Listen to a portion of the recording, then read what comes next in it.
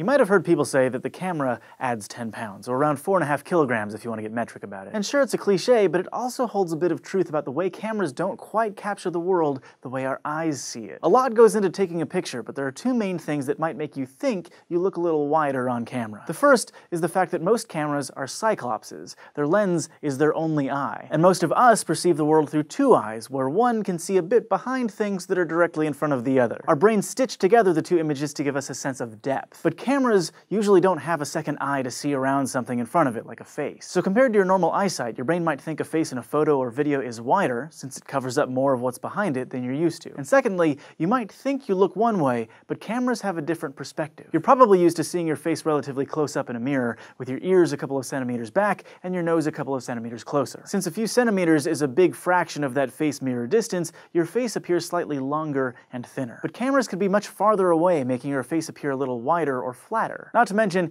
each camera lens has something called a focal length, which can influence how you and the background look. A camera lens focuses incoming light rays so that they meet at a point and form a sharp, clear image. Focal length describes the distance between the spot inside the camera where the light rays meet and where the sensor detects the image, and it's usually measured in millimeters. Shorter focal length means you get a wider view of a scene. They can also make closer things appear relatively bigger and farther things appear relatively smaller, which leads to the same face narrowing effect. On the other hand, longer focal lengths capture a more zoomed in image, which you can use to take a photo from farther away or focus on a smaller part of a scene. And if your subject is a person, they might look a little flatter or stretched out. So sometimes the camera can seem like it adds 10 pounds, but don't sweat it. That selfie probably came out fine. Thanks for asking, and thanks especially to all of our patrons on Patreon who keep these answers coming. If you'd like to submit questions to be answered, go to patreon.com/SciShow, and don't forget to go to youtube.com/SciShow and subscribe. It's called the red eye effect, but it doesn't mean you can secretly fire laser beams from your eyes or anything. Instead,